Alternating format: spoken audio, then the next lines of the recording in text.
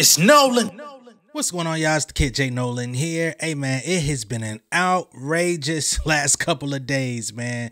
Just yesterday, we had Cassie come out and file a freaking lawsuit, 35 pages if I'm not mistaken, detailing all of her past dealings with Sean P. Diddy Combs, accusing him of all sorts of SA, trafficking, any sort of wrongdoing that you could possibly think of from a man to a woman. She claimed that he had done it, okay?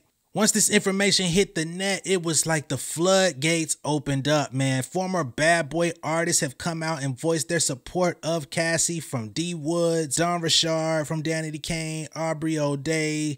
So many people came out and voiced their support for Cassie on a worldwide level, right? There's so much information that's resurfacing from past girlfriends of Diddy coming out and saying that he also did the same things to them. There's old footage coming out of him being weird with other men, right? The old Fabulous clip has resurfaced. He got Nori blowing candles out. People talking about old stuff with him and Usher, which definitely is off-putting. The way that he was taking Justin Bieber under his wing as a young 15-year-old little boy. All of this stuff coming to this head. All the things that people have been, just sweeping under the rug for years. It was like the chickens had finally come home to roost, right? A lot of people that never liked Diddy were definitely tap dancing and having the time of their lives, just waiting to see him go to prison, or even worse, allegations of him setting Kid Cudi's car on fire. Kid Cudi actually confirmed that all of this happened. People were rehashing the incident between J. Cole and Diddy, where he allegedly tried to pour a drink over Kendrick Lamar's head for calling himself the King of New York on Control. J. Cole intervened and pieced him up real quick and went about his business. All of this stuff was coming back, and just when everybody thought y'all backed him into a corner, guess what? The Joker got away. Cassie has officially settled her lawsuit with P. Diddy, okay? This will go no further. The case has been let off. They're no longer pursuing it. Let's get into this, man. So we've got the New York Times here, which I got my original story from them in the first place. They've updated that same article, and it now says Sean Combs and the singer Cassie have reached a settlement just one day after she filed an explosive lawsuit accusing the hip-hop mogul of SA and numerous instances of physical abuse. The parties announced on Friday evening that they had reached an agreement to resolve the case, though they disclosed no details about the terms of such settlement. Cassie says, "I have decided to resolve this matter amicably on terms that I have some level of control." Cassie, whose full name is Cassandra Ventura, said in a statement, "I want to thank my family, fans, and lawyers for their unwavering support." Diddy follows up with his own statement and says, "We have decided to resolve this matter amicably. I wish Cassie and her family all the best.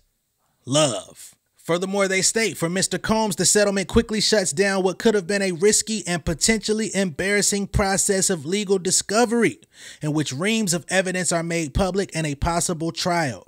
And Ms. Ventura, who has already aired her accusations through a public complaint, avoids a cross-examination by Mr. Combs' attorneys.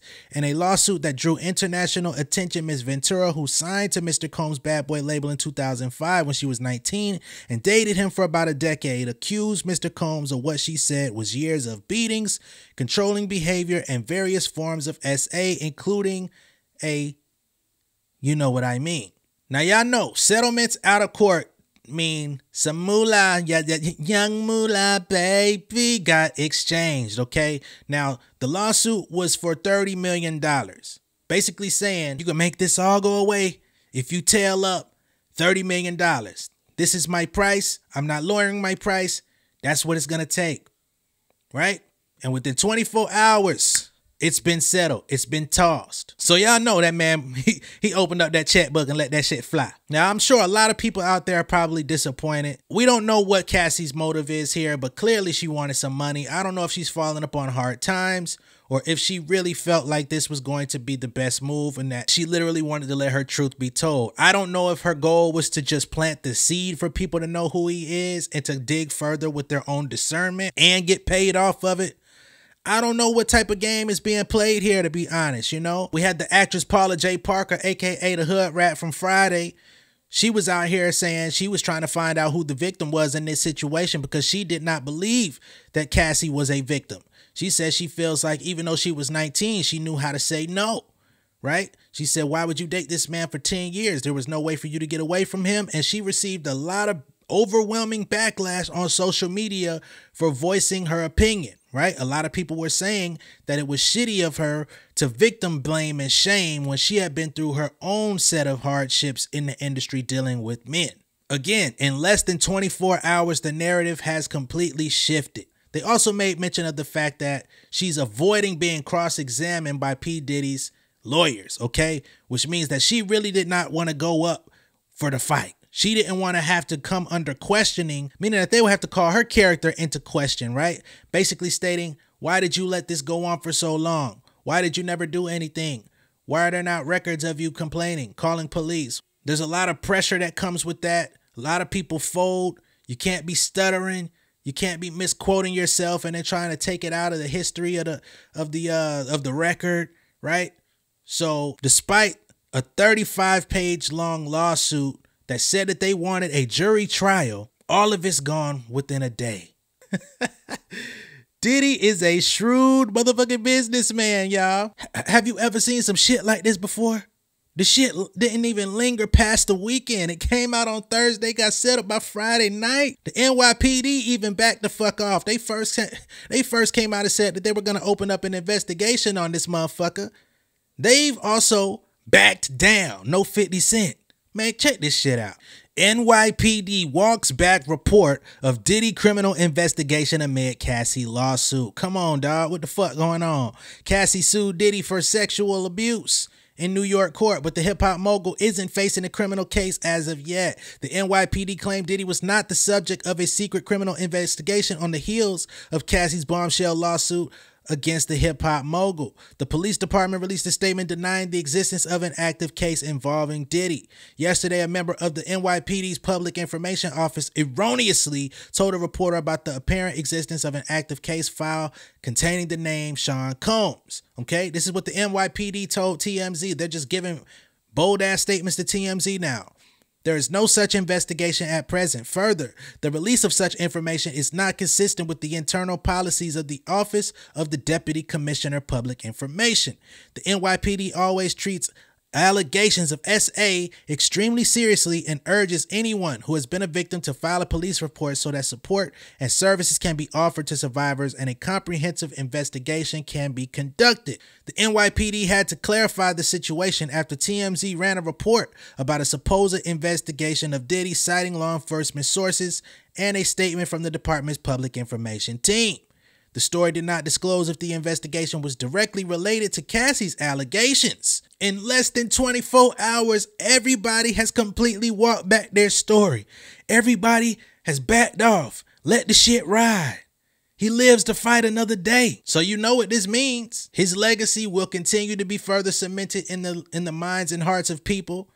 Those that did not know or were not aware about this situation will never know about it. Those who really did not give two fucks about the situation or only wanted to participate in social media fodder will continue to joke about it and use it as another piece, another chink in his armor that they can create jokes about.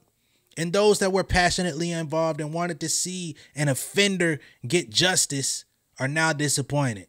Nothing has changed, really, outside of Cassie's bank account, which is going to be loaded up, if not already. And here we are talking about it once again. The fact that bad boy former artists, people that intimately know what Cassie went through because they possibly would have went through it themselves or witnessed it themselves, probably received payouts and little kickbacks on staying silent. Everyone thought this was going to be their moment to shine. This was going to be their opportunity to let this be known for the world without having to deal with consequences from the boogeyman himself. And just like that, the opportunity just fades through their fingertips. Bad boy for life, ain't it? Let me know what y'all think of this crazy shit down below in the comments, man. If this is your first time seeing me on YouTube, go ahead and subscribe to the channel. Hit the post notification bell for all updates. Look, man, I don't know what the fuck to believe at this point.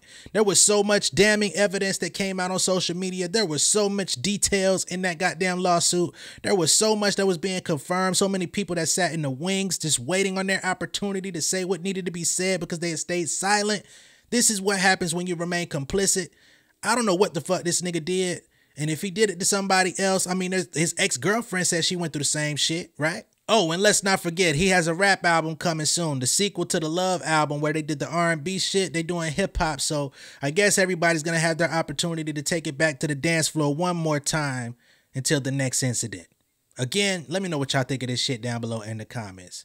Much love and respect. Y'all stay safe out there, man. Peace! King of my city and cul-de-sac. Coming out swinging like soldier rag. Leading my people like quarterback. Boy, I study this shit, I'm an almanac. Had to get up and grind. Knowledge is booming, I'm here to apply. Came with the chip and the dip, it just single the mind. We finna do more than survive. I need my check.